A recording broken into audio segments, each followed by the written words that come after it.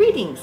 My name is Leslea Wahl, and I am an author of Catholic fiction for teens. I was thrilled to be asked to talk a bit about the Holy Spirit. Now, I'm certainly no theologian, but the third part of the Trinity is a topic I find quite fascinating. I don't know about you, but when I contemplate the Holy Spirit, the apostles come to mind. Several years back, I was really struck with the startling difference between Jesus' followers before and after the descent of the Holy Spirit. These men who had traveled and studied with Christ for years were left in utter chaos after his death. They were scared and confused and even hiding out in the upper room, not knowing what to do.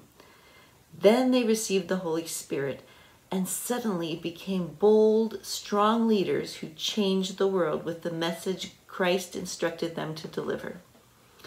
Although it is possible that when we think about the disciples' incredible transformation, we might feel a little overwhelmed or even disheartened because we're told that we have that same Holy Spirit within us. And I don't know about you, but most days I relate more to those fearful pre-Holy Spirit apostles than the fearless men who gave their lives to share Christ's message.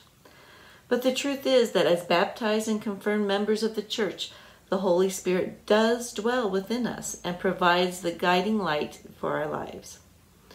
So when you have those moments of self-doubt, take a moment to remind yourself that while we are filled with the same power and grace as the great martyrs of the Church, we have been called to very different missions by Christ.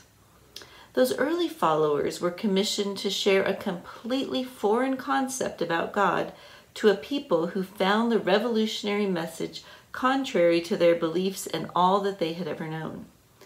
There may be some in our community that have the same calling today to travel to the far reaches of the planet, but most of us are not led to that kind of life.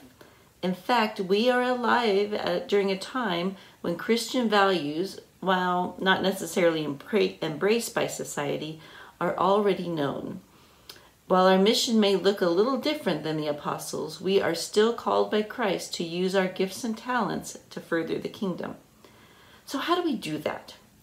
There are several ways. As a parent, we can faithfully take our children to church and teach the faith. As friends, we can enlighten others by sharing about our beliefs. We can become prayer warriors for those around us. We can separate ourselves from worldly aspects that are harmful, such as TV shows, music, gossip, social media sites. And we can help those who are in need. We each have different gifts and talents, and we must take time to discern how the Holy Spirit is calling us to those gifts. For instance, as an author, I feel a calling to share about the Catholic faith through my writing, so I incorporate faith themes into my stories. And in my personal life, I truly believe the Holy Spirit guides my days in small ways.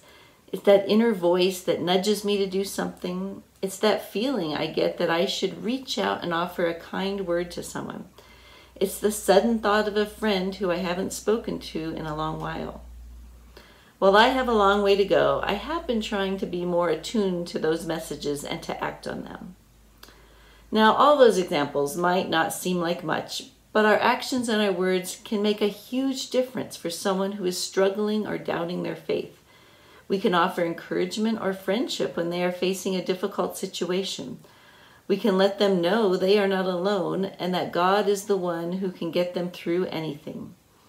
With the Holy Spirit's prompting, we could be that little spark that leads someone to Christ.